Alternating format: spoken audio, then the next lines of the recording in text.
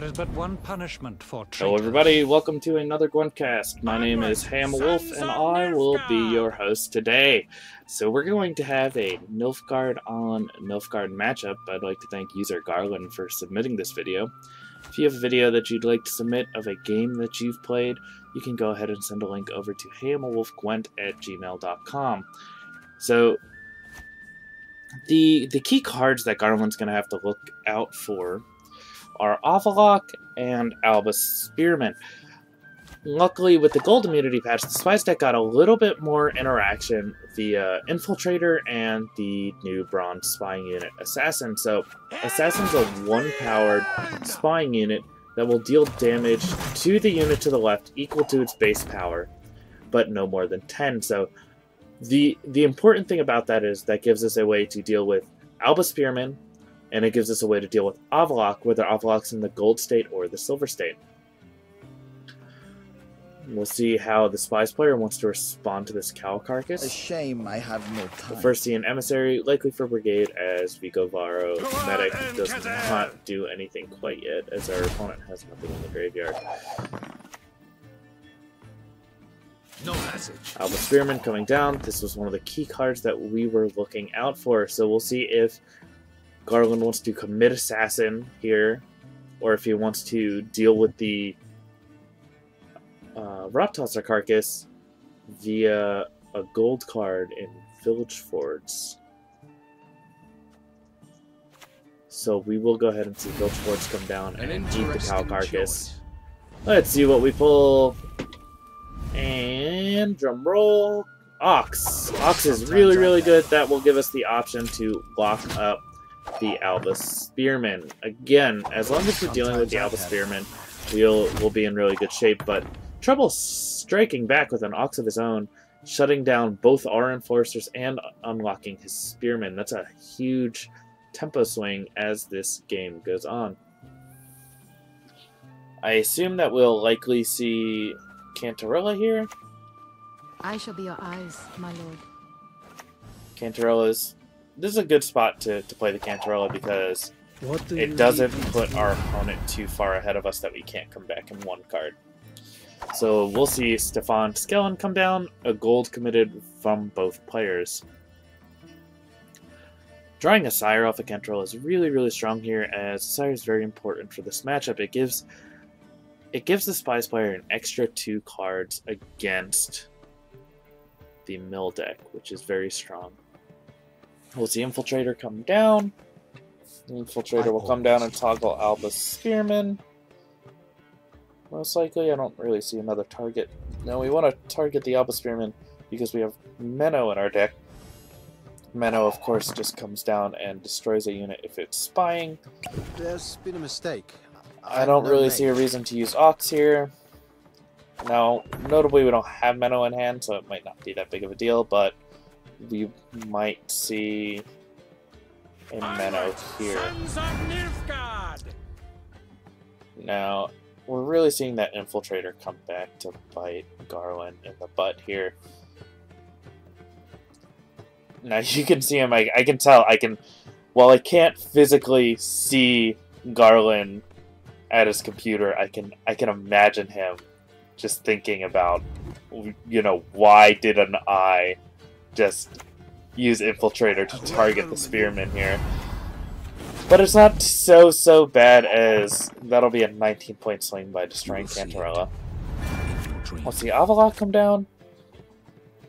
And look at the Spearman just getting out of control, 13 power already. Notably, since Avallac'h is boosted, it cannot be assassinated. As good as dead. And I don't know if I like this because Emir's just going to go ahead and pick up that Avallac'h, I think. Here, same thing. Oof. Unfortunate. That Assassin going to waste, simply just giving the opponent 1 power. And now that Avallac'h is safe in the mill player's hand, we may have a lot of trouble coming back here. And I don't hate a pass here, but generally speaking, you want to try to win round 1 against the mill deck. That'll give you a chance to pace round 2 in case you need to just try to win 2-0, which is a really good strategy against the mill deck, as you don't have to go to that last draw step where mill can get a +1 card advantage value potentially. So we'll see Village Forts come down for the mill player.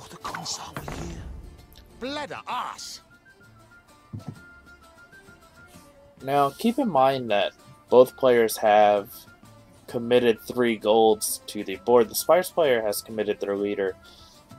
The mill player hasn't yet committed his leader, but still, if you want to call the leader a gold card, we've committed a similar amount of golds to the board. But the Spies player has committed 3 of his 6 engine cards to the board already, which may prove fateful in the later rounds.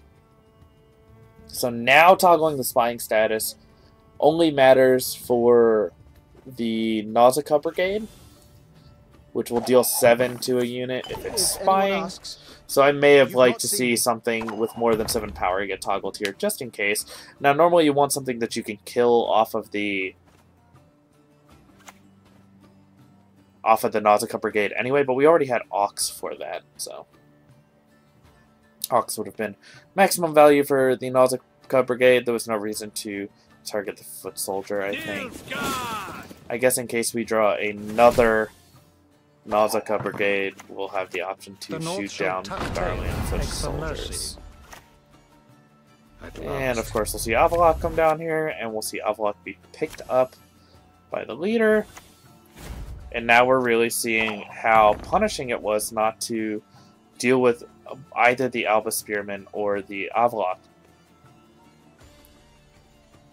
So, if you look at how many points the Spies player is ahead, you might think, well, the mill player is not going to be able to put 16 points on the board. They're going to have to go down maybe another 2 cards and be 3 cards down going into round 2.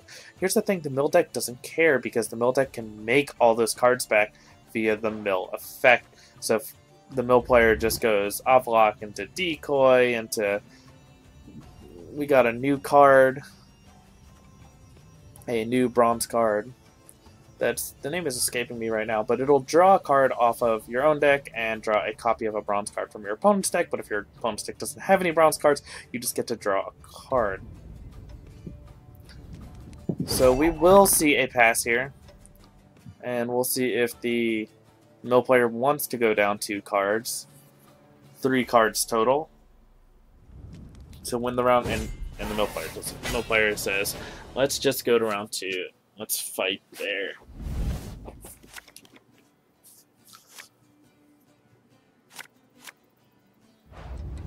So Vicovaro Medic is going to be okay here. Resurrecting a Spearman is not too bad because it does most of the mill effects work both ways by making both players draw cards, and even if just one player draws a card, the Alba Spearman goes off regardless. So we can look at the Vicovaro Medic as a way to cancel an opposing Alba Spearman because they'll always be the same power. Okay, we find an Imperial Brigade. It would be really nice if we could find... what is it now? Our Hoakim, which I'm sure we'll be able to get off of Avallac'h. And I'm assuming that Garland's going to fight all the way through this round as hard as he can, dealing with the Alba Spearman as fast as possible. So I don't like resurrecting Assassin here. I think Ox is already down. I think just resurrecting a Spearman would be fine. And here we go. Avallac'h milling the Spies player down to 0 cards.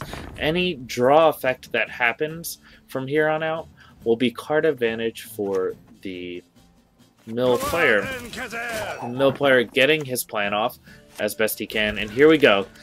2 cards coming from this Avallac'h. 0 cards for the Spies player. things are getting a little bit hairy as Assassin no longer deals with Avlok.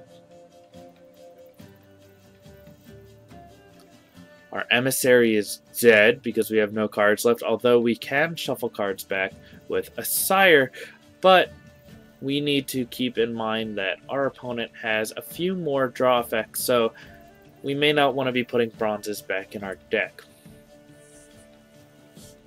Let's see what the Spies player comes up with here. Looking through his graveyard, possibly looking to play a Sire here. We'll see Rainfarn come down for no value, and this is really where the mill deck shines. All these cards that look through the library and draw cards are going to be useless for the Spies player having 0 cards in their deck. Greetings. What is So it? we'll see Quiet, or the Commissar will hear. Alchemist come down revealing a Foot Soldiers. And notably our Hoakim is dead, and that's a huge finisher for the Spies deck. We'll see if the Spies player can crawl back for a victory. It's not looking pretty.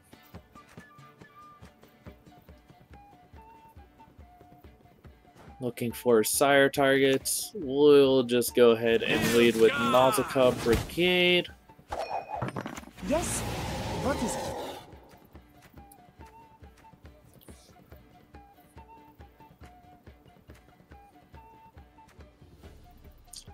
Our opponent a little bit confused about which Ox is theirs, I think. So I think if our opponent Assires here, if you're the Spies player, you really need to be thinking about playing the Assire of your own, because it feels like the Mill player is getting ready to draw some more cards. So I think if there was an opportunity to play Assire, it needs to be now. And we'll see what the Spies player opts to do. I don't hate this play either. A highly curious case. Vikavara Medic pulls Alba Spearman. Or an Assassin. I think I like pulling Spearman though. Spearman helps with the tempo a little bit. I think Spearman would have actually been worth more than 9. So